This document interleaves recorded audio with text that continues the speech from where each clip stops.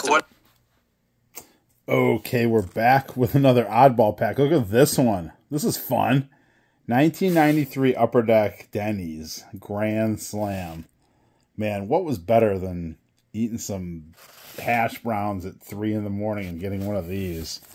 Oh, man, that was good stuff. Good days. All right. I think there's only one card in these. Who's got one of these side opening things? All right. Wish me luck. 1993. Let's see if we get somebody cool here. I can go for some pancakes right now. Ooh. Slyke. Andy Van Slyke. It's a pretty cool card. I mean, you know, if you're a Pirates fan, you like Slyke. It'd have been cooler if it was somebody I liked more, but you know what? I do like it. He was a heck of a player. So, good stuff. Cool card. Want some pancakes. Thanks for watching.